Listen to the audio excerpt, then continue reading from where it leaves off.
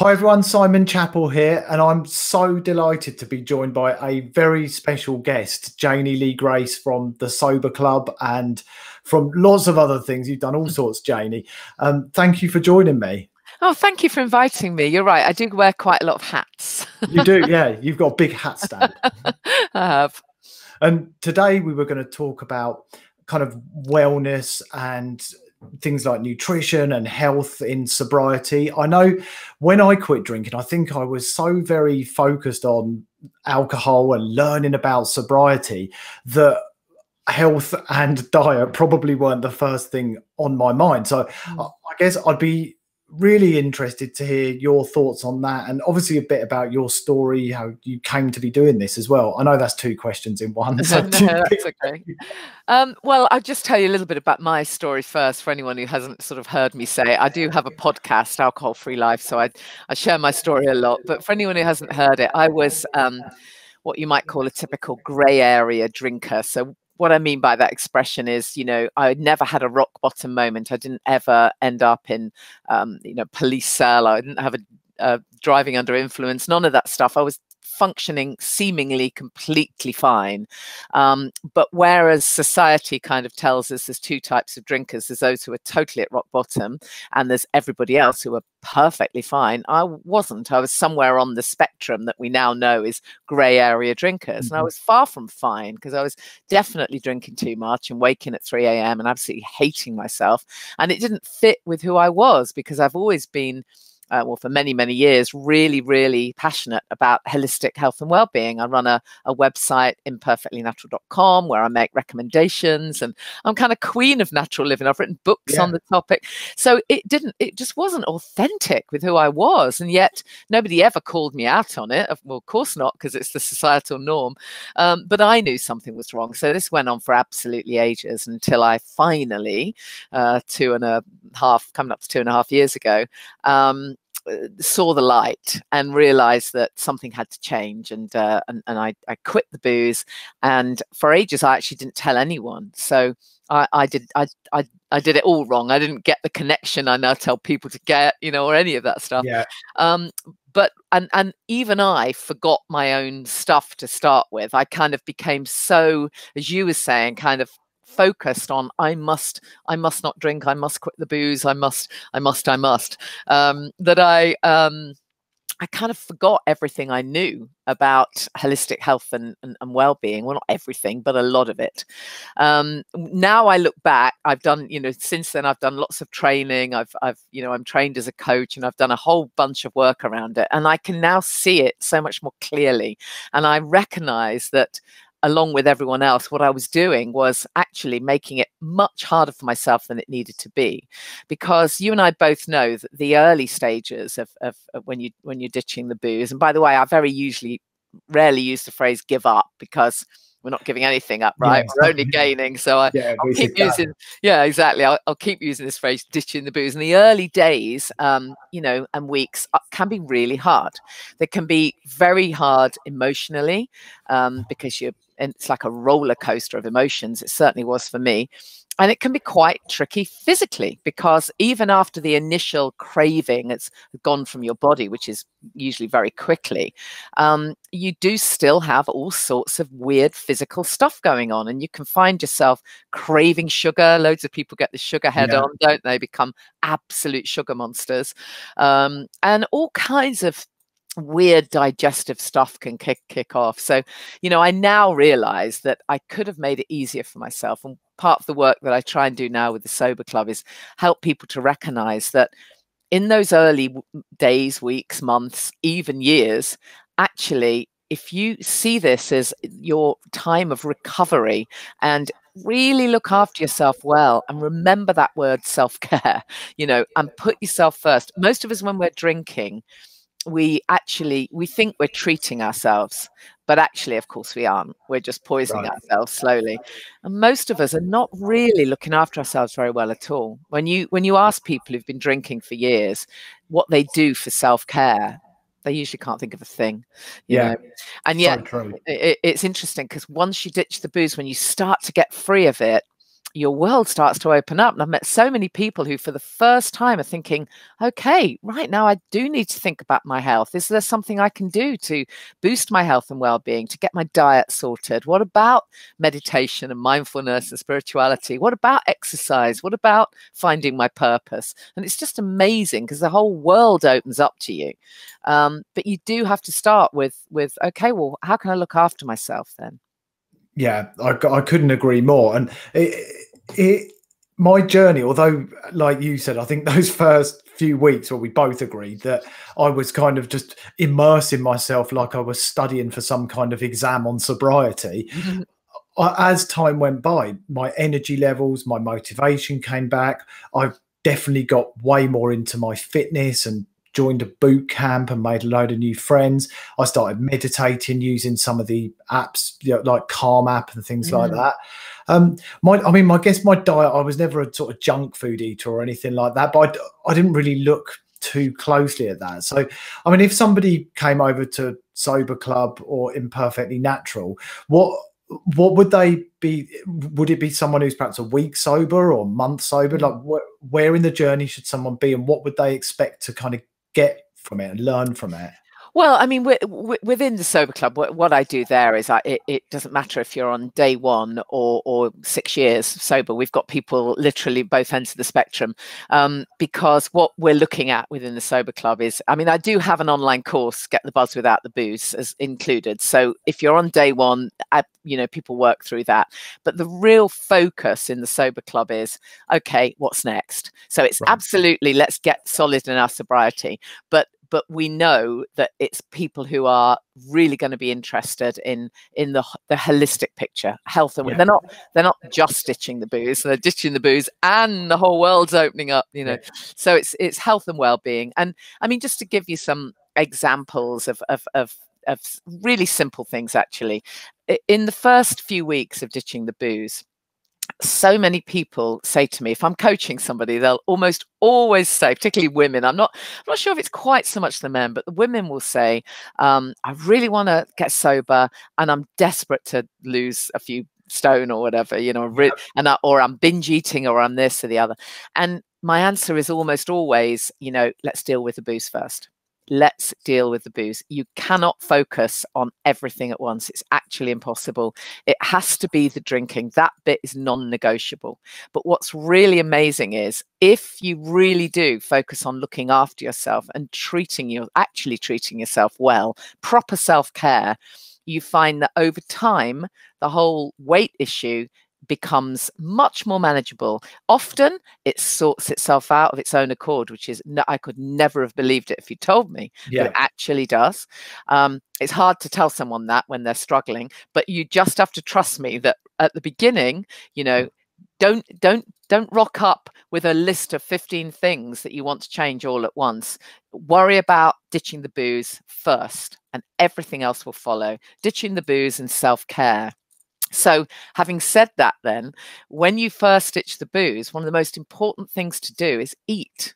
And the amount of people that forget that, and they say to me, oh, I managed a week and then it all tipped up and I ended up having a drink again. And I'll say, well, what happened before that?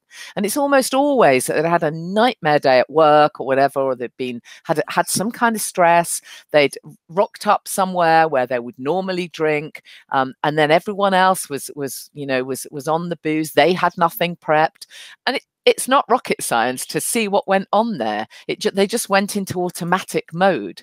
Whereas if they'd been prepped, literally done their prep, and I know you do a lot about sober toolkits, if they'd been prepped, they'd have recognized that that's going to be a trigger point. If it's Friday afternoon, you've had a terrible week at work or whatever, or online, and then you rock to the pub and you haven't worked out what you're drinking, then these things are going to come in. And often it's that thing of, actually, is it really that you're craving a drink, or are you just hungry? We know this phrase, don't we? HALT. Are you hungry? Are you angry? Are you lonely? Are you tired? And then F goes in there. Are you fearful? Hunger is a big one, because our emotions are so linked, aren't they, to to wanting food. And when you've had a really crap day or even a good day, so often we think, oh, wow. I remember once in the very early week, I might have only been ditched the booze a week or 2 weeks. I went and did an event that I only do once a year. And I was sort of teaching this bunch of people, and I only do this thing once a year. And it's a really, really big thing for me. And in other years, at the end of it, I would always go and celebrate with a, glass of champagne or whatever. That was the association in my mind. So I had this hugely busy day. I hadn't even thought ahead to what was going to happen. I would do now, of course. But so I finished this day with a bunch of friends or whatever, colleagues, sun's out, everyone's okay, straight to the local wine bar, whatever it is, for champagne. And I have this absolute feeling of panic. I mean, an actual craving. Well, I want that. I'm only human, and I've worked really hard, and this is my treat, and this is, all of these emotions. And yet I'd made my absolute commitment, even though I hadn't done the prep. But I came out, and as I walked past wherever they were going, I saw this stall selling salted caramel ice cream. And I thought, wow, that'll do. In all the years I'd been drinking, I'd never eaten a dessert. I mean, why would you? You just have more wine, don't you? But I suddenly saw this salted caramel ice cream, which I hadn't had since I was a kid, I don't think. And I thought, you know what, I'm going to have that. And it totally hit the spot, because actually the truth of it was I was hungry. My blood sugar level was a bit low, And so once I'd had that, I was okay. Now, I'm not in that breath giving everyone license to just go and eat, all the pies. Yeah. Salted caramel ice cream actually isn't the answer to everything. In that instance, it was by far the best choice for me. Now, obviously, what I would do is I would prep ahead, and I would make sure I take, a fantastic alcohol-free drink or a smoothie or some kombucha, and I'd have prepped. But the point I'm trying to make is sometimes it's just that we're hungry, and if you're trying to lose weight at the same time as you're trying to ditch the booze, you're almost certainly going to come a cropper, because most of us need to keep eating because our brain chemistry is all out of whack. When you've been drinking for years, the chances are when you stop, you are going to be low in serotonin, in GABA, in dopamine, all these really important, brain chemicals that we need. And actually, when you're lacking in those chemicals, it makes you crave even more. It makes you anxious. It makes you irritable. All of those things. I was big time lacking in that stuff, and back then I didn't realize. I mean, fortunately, my diet was, apart from the odd ice cream, my diet was really good. So I was able to. Once I realized what was going on, I was able to remember my own shtick and kind of get back into it. But at the beginning, I think a lot of people really forget that. So I'll say to somebody who's, been sober for a couple of weeks, tell me about your diet, and they'll say, oh, I'm trying to lose weight. So I skip lunch, and then I have a couple of days where I'm fasting. And then I try and stick to just a small ready meal in the evening, or what?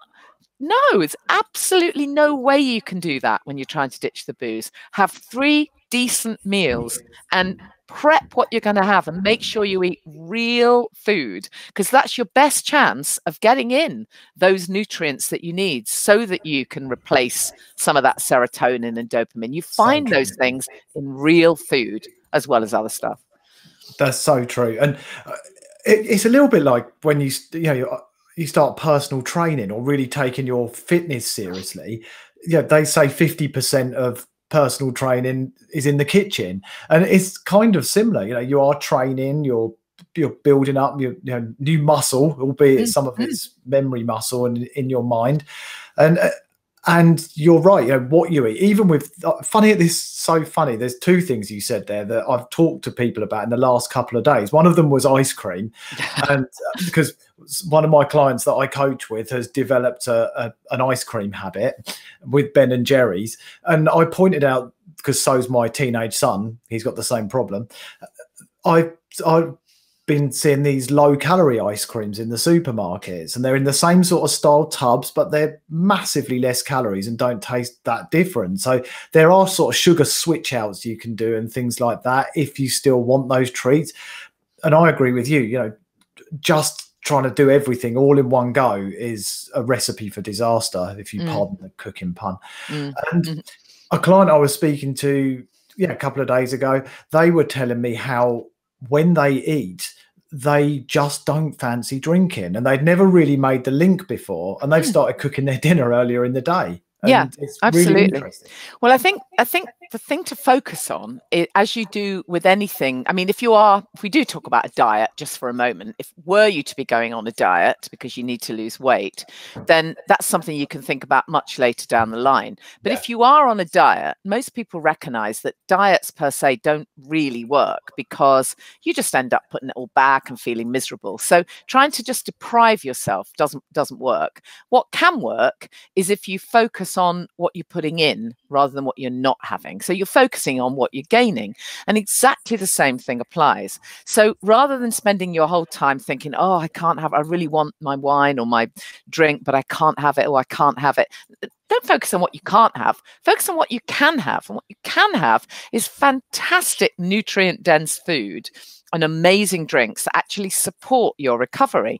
So often I'll recommend that people try juicing, even if you don't normally have fresh juices and smoothies. I mean, it's a fantastic way of getting really good nutrition straight to your cells. I'm not saying I'm not saying necessarily do a full juice detox. I mean, you can do that, but may not be the right time in the first few days, unless you're lucky enough to be on a retreat somewhere, in which case that's fine. But if you're trying to do all of this and live your regular life, I'm just saying add it in. So if you were to add in a juice, something like, let's say, if you've got a juicer, or a juicer and a blender, even better. But if you've got a juicer and you get a piece of half an apple, a chunk of fresh ginger, and half a lemon, say, for example, peeled, shove that through the juicer. There's your ginger shot. Okay. Now that is sensational. It's fantastic for your immunity. Absolutely amazing, because ginger's anti-inflammatory, and it's super good for your immunity. So you knock that back. By the way, if you ever have a cold, sore throat or a cold coming on, wow, ginger shots are amazing. So you knock that back. I defy anybody to want to drink a glass of wine after that. What? No, you feel like you've been plugged in, like your whole body knows instantly, okay, that is good for me. That's good for me. And I feel great. And then if you make a full juice, a green juice, what you're doing is you're focusing on the recovery. You're focusing on getting the really good stuff in. And that's your best chance of boosting your well-being, getting in the brain chemistry stuff. And nobody fancies alcohol after a dirty, great green juice. That's so true. It's absolutely true. You've had a big pint of it or whatever. Exactly. You're not going to want to drink wine after that. That's some amazing tips there that I think a lot of people will really find some help in. And when they come to your website, this is all stuff that you kind of coach people on, or they go for a course? Yeah, so I mean, if someone comes along to the Sober Club, there's lots of free blogs and competitions and various things. And then we have a membership, and people can sign up and be a member. And within the membership, there's an online course, as I say, Get the Buzz Without the Booze, where we go through a whole bunch of stuff, the whole psychology angle, really everything. And there's a big section on nutrition and sugar, as I'm sure you can imagine. But then also within the membership portal, literally there's everything. There's nutrition, there's mindset, there's relationships, there's absolutely everything. Including actually we've got a juice shot challenge, which is quite fun. And a lot of people have been through that, and I've just found it's transformed the way they live, because they've just found that by starting their morning with just a shot, doesn't even have to be a full glass, because not everybody wants to do the big old glass of juice thing, but just a shot, and there's a bunch of different shots you can do. It's transformed how they live. Yeah. I mean, literally transforms everything. Because I mean, you mentioned teenagers, I've got 3 of them. And trying to get good food into teenagers, sometimes it's like pushing treacle uphill, right? It really is. And so certainly with my son, I realized, that he was going through a phase where I just couldn't get him to eat anything decent. So I said, okay, let's just at least do this. So he has usually probably a ginger shot or a turmeric shot every day, and a green juice. Well, so if he gets nothing else, at least he's had more than his 5 portions of fruit and veg. Yeah, that's right. So that's a start, you know, and I really think it's like your health insurance in a glass, you know. And as I say, the beauty of it is it keeps you well. It really gives you that kind of boost straight to the cells. But at the same time, it stops you fancying alcohol. I wish I'd known all this before I quit. I think it would have been so much easier. Yeah, I mean, I think, I mean, I did know it, but I didn't put it into place. So many of us don't equate ditching the booze with getting healthy. And yet actually the two should go hand in hand.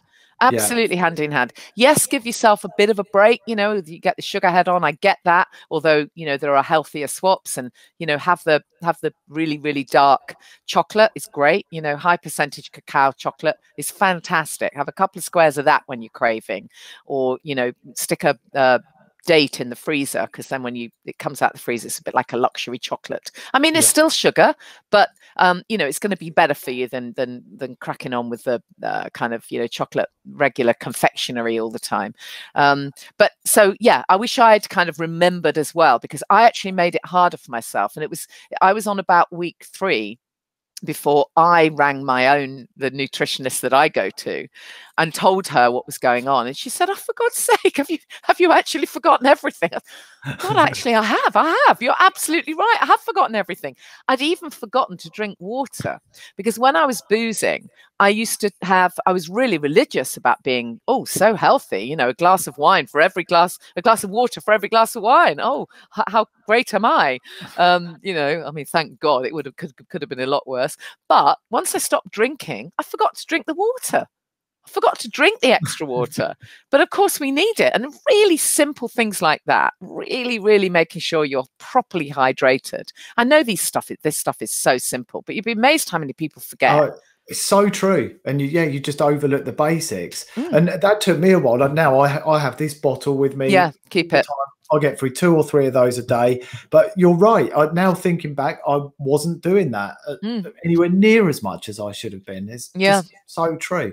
And I often put one of those infusion sort of tea bags in it that herbal teas. Flavor. Absolutely. And I mean, you know, I think once you start to kind of realize that this isn't about giving something up, as we've already stressed, this is about becoming a whole new you. You know, this you know, living your best life without the booze. That's kind of one of the strap lines I use all the time, because you literally can transform so many areas of your life. It's quite incredible. And I've seen it happen time after time with people in the sober club who start and they're really down. Well, no wonder, you know, alcohol brings you down. It's such a depressant. They're so anxious. They're like timid little mice, and there's no joy in their life. And they're eating, you know, okay, but they're massively overweight. They're lethargic. They're not doing any exercise. They're not doing any kind of meditation. They hate their job. I mean, it's a massive, great list of everything that seems impossible. And what we say is, okay, well, let's just focus on the one thing. Let's just focus on, you know, getting you well, you know, self-care. That might mean saying no.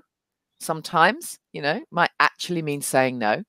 But when you do focus on what's actually good for you and you start to listen, then your body will tell you, you will know. Sure. And yet, having said that, there'll be people who say, yeah, but then I had a moment where I just thought, sod it. And I, you know, a cupboard full of chocolate. Okay, it's fine. But the next day, you know, let's get back to some decent food and let's have a nice big green juice and we're back on track. But it's the not drinking that is non-negotiable. Yeah, right. And it's interesting because Janey Grace, in her book and in the Alcohol Experiment, she talks about the big domino, you know, the one thing that if you push it over, all the other dominoes in your life sort of fall into place, so to speak. Yeah, totally. Exactly what you're saying. Yeah, interestingly, what I was going to say, I went off on a tangent with myself, but I was going to say, you see these people who are, you know, they rock up and there's all of this stuff going on. And I've seen it time after time, and I'm sure you have with your community, you know, 3 months later, 2 months later, 3, 4, oh my God, it's like you're talking to a totally different person. I mean, they've transformed the way they look. They're eating, they're growing their own food sometimes, eating fresh food. They've started a new career, or they've written a book, or they've suddenly they've got an allotment. It's incredible. Everything has changed. They're meditating daily. It's absolutely, the transformations are literally incredible. Yeah, literally incredible. The lady I was speaking to literally today, from a couple of months into her sober journey, and it's exactly what you just described. And at the start, it was scary. It was full of fear, not sure, thinking alcohol might be the solution during the cravings. But now it's like watching a flower that's bloomed, and the transformation is just unbelievable. Meditation, you mentioned meditation, and that was something that was actually quite big for me, and I'd never hugely got into it until around the time I quit. I'd read a lot about it and thought, no, I'm going to take this part seriously. So I did kind of do one of the things that you suggest, and it really did help me. I was able to empty my mind when there was a lot of things going on, or at least learn to sit with some uncomfortable thoughts. I know what your view on meditation is, in that it really helps, but how often do you think people should be meditating? What tools do you recommend? Apps, or is there something you offer around meditation? Well, this is a really interesting one for me, because for many years, I'm a Hay House author. So for many years, I've been interviewing, and I also had a series on Hay House Radio. So I've interviewed just about every guru there is. And so there isn't anything that I don't know about meditation. But if you ask me if I used to do it, the answer is no. Don't be so daft. Of course I don't. I've got 20 minutes to hang about, and whenever I did try to meditate, because obviously I was talking about it the whole goddamn time, I thought I must try. So I tried numerous times, and my perception was, well, it doesn't work for me. I'm just getting a shopping list coming into my brain. I can't be still. I've just, I go through everything, and then I go, oh God, I've just spent 20 minutes working out the list for the school, whatever it is, fate, for the kids. It's like total waste of time. So I had years and years and years while I was drinking of feeling that was for someone else, not for me, even though I knew the theory. And what was really interesting was once I ditched the booze, it was only then that I could start to, well, I can't find a non-woo-woo way of saying this. It just is what it is. I could then start to love myself. I couldn't before. I just couldn't before. I didn't think I was worth it before. I didn't think I was worth the time. Of course, it works for everyone else to go within and be, but I actually just didn't think I was worth that. I was way too frantic and busy, and there was that missing piece. That not being authentic that was stopping me from actually really being able to look within. How could I look within when there was a massive, dirty, great big elephant in the goddamn room? Yeah, of course right. I couldn't look within. And it was so fascinating for me. It was fascinating to find that I naturally was able to just be at peace for a few minutes, because ultimately I don't think you have to sit cross-legged for 20 minutes. If you can, that's fantastic. But I started by just setting a timer for 5 minutes, just 5 minutes on my phone, because for God's sake, anyone can do that. And I accepted that within those 5 minutes, thoughts might come in. Yeah, they might. They might, just like thoughts of alcohol come in at the beginning, but it doesn't mean you have to do anything about it. They're just thoughts, right? They're just thoughts. So I was able to accept that. So I started with 5 minutes, and then the 5 minutes became 10. And then I also started doing walking meditations, where I didn't have a phone or a podcast or whatever, but I would just walk and I would just look around. I suppose that's mindfulness. I just became much more aware and much more sort of at peace. And then I listened to guided visualizations as well. So it happened sort of organically for me, because once I ditched the booze, I was able to be open to it. That's really all it was. It was just being able to be open to it. And I now really genuinely believe that meditation, mindfulness is whatever works for you. But there needs to be something. There needs to be something where you pause, where you have a little routine of whatever it might be, and where you do something that is reflective or going within, not without. So preferably first thing in the morning, it's great, because I think it's a real danger of waking up and then going straight to your phone. So you're dealing with the outer world before you've dealt with the inner world. Yeah, that's true. So I think morning's fantastic, but ultimately it doesn't really matter, And within the Sober Club, we've got a whole bunch of guided visualizations and various little meditations that people can do. But it really is whatever works for you. So I've really been there, done it, got the t-shirt with that one. So nobody can say to me, oh, meditation's not for me, because I got the answer to that one. Yeah, totally. No, ditch the booze and then you might find it is. Yeah, I think actually now you said that is what happened to me. It was, I ditched the booze and then I started to really, I was like you at the start, shopping lists and things whizzing through my head. And then I became much more open to it and open-minded, and I actually can say I enjoy it. I really like doing it. Yeah. I use the Calm app. Some people use Headspace. Yeah. There's a bunch of them. I prefer the guided ones. Yeah, I do. I do too. Although I try and do a bit of a mix, but again, it really doesn't matter. I mean, I think the other thing that to remember is that meditation, the word, as it were, can mean so many things. So journaling, for example, is something that, again, I used to do off and on, but I now focus much more on it, and I really, really recommend it. And that is literally just writing down your thoughts. And that's a form of meditation, because I'm not talking about writing a blog or a book or anything that's going to be edited. This is stream of consciousness stuff.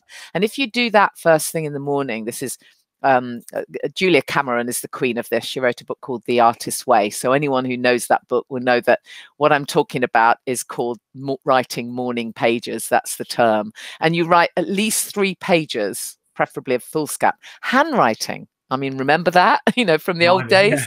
Yeah. But actually, there's something about handwriting, because it really uses the cognitive brain in a different way to typing. So, you get your old style pen. And one of my top tips for the Sober Toolkit is treat yourself to a really nice notebook and pen, and write 3 pages of stream of consciousness stuff. So it might be, I'm really fed up, or I forgot to send someone a birthday card, or who knows what it is. Doesn't matter, because you won't need to edit it. You don't necessarily have to even look at it again, although it's very interesting when you do, I can tell you. But you're not writing it for anyone. And you're not even writing it for yourself. You are just getting your thoughts out. And that is kind of a meditation, because it's really interesting, that theory of better out than in, right? And you let all that come out. You feel, it's very interesting how you feel. Very interesting how it affects your day. Yeah, it's really interesting, because another client I work with, we were doing some coaching around becoming aware of feelings and not letting emotions, not reacting to thoughts and letting emotions come up. And I actually got her to get a piece of paper and a little one of those golf pencils that you use with the scorecard, so she could keep it on her. This is when we were allowed to go out. And she just kept a tally every time she felt a negative emotion or a positive emotion. And then I said to, next to each one, just write one word: sad, joy, whatever it might be. And it really helped her focus in on that feeling in that moment. And it's kind of what you're saying is kind of, because I haven't actually heard of that, stream of consciousness. Stream of consciousness, yeah, absolutely. Yeah, it's a similar sort of thing while you're out and about. So, yeah, definitely. And then the other thing that I'd really recommend, while we're talking about writing, is to write a gratitude list. And again, many people know about that now, but when you're in those early days of sobriety, it's really important, I think, to write that, at least 10 things you're grateful for. And I think, you need to be specific there as well. So particularly at this time, we all need to be doing this, because it's not just, well, I'm grateful that I've got a home to live in, or I'm grateful that I've got a family, because you'll end up writing the same thing every single night. So write, 3 things in detail, and it might be something really, really tiny. I'm grateful that the person I, passed on my, whatever it is, lockdown walk, social distancing walk today, smiled at me and, had a really, whatever, it doesn't matter what it is. But actual detail, because the little things can just help remind us of the good stuff. Because thoughts, as you do this, I know in your training, but our thoughts create our feelings, and from the feelings, it's what we do, isn't it? So when we notice the thoughts, even the little things, it really makes a difference. And when you're drinking, you don't notice your thoughts. No. At all. If a thought comes in, the thought is, I crave a drink. Okay, I'll have a drink. End off. Yeah, it's so true. And I think so many people will get some really great inspiration from some of the things you've been saying there, because it's things that come up time and time again, and often the answer is staring you in the face. And this just absolutely complements what you do. This isn't just about putting down the bottle and that's the end of it. It's a journey of self-discovery, growth, and positive change. And like I said, I wish I'd known some of this stuff before, because it's awesome. Me too. So are there any other, maybe a couple more sort of general wellness tips that you give to people? Obviously we touched on meditation, diet. I think there's so many, I could go on forever, but, one of the things that I talk about is boosting immunity, and the importance of kind of boosting and particularly right now, it's critical, isn't it? But I think taking responsibility for your own health and well-being is actually everything, whether you eat, whether you're drinking or not, you take responsibility for what you put into your body. There's not much that we can control. That's certainly how it feels right now. But we can control what we eat. We can control what we put on our skin. That's something I'm really, really passionate about, not using chemicals on your skin. We can control what's in our personal space, how we clean our home. Cleaning your home without chemicals, there's a thing. We forget what a toxic load it is when we've got, we're swimming in a kind of toxic soup with all the stuff that's going on. And again, alcohol in products and God knows what. And you just start to often get more of a sense of, oh, okay, I'm going to really protect this body of mine, this body and mind, the body-mind connection. So I find it amazing just how many repercussions there are of ditching the booze. And obviously everything is interconnected, this holistic picture that I talk about. When you've got less chemicals flying around your home, your skin looks better, you radiate, you become healthier, you sleep better. Sleep's another big thing, of course, that's plays a very big part in it all. So I suppose what I'm really trying to say is that my take on holistic living, which is that we can all do these little bits, not necessarily all at once, and don't overwhelm yourself if you're thinking, oh God, I'm not doing that. It's the small change, big difference approach. And so often when people ditch the booze, that's when they start to think differently. They start to think, okay, I will look at the holistic picture. That's really the beauty of it all. Yeah, that's so true. And I even read something actually recently about how the mundane jobs, the hoovering, all these things, they can actually become like your recovery tools to keep you focused, give you structure, something you can immerse yourself in. And as ridiculous as it sort of sounded at first, I thought actually there is some logic in just kind of immersing you. Even sometimes people might just wallow in bed and think, oh, I'm just going to lay here, I don't feel so great. But if you get up and get moving and get that routine going on, and as you quit, as the days go by, you just feel better and better and better. So Janey, it's been so amazing having you on. I've learned so much. And tell me, where can people, obviously I'll put the Sober Club website on the screen, but where can people connect with you and find out more? Because I'm sure loads of people are going to be interested in discovering. Yeah, so I'm really easy to find. It's just at Janey Lee Grace on Instagram and at Janey Lee Grace Loves on Facebook. And there's a free group on Facebook called Imperfectly Natural Self-Care, if anybody wants to join that. And then obviously if you come to the soberclub.com, there's lots of blog posts and stuff there and info as to how you can join. And of course, you must listen to the podcast. You were one of my guests. Thank you so much.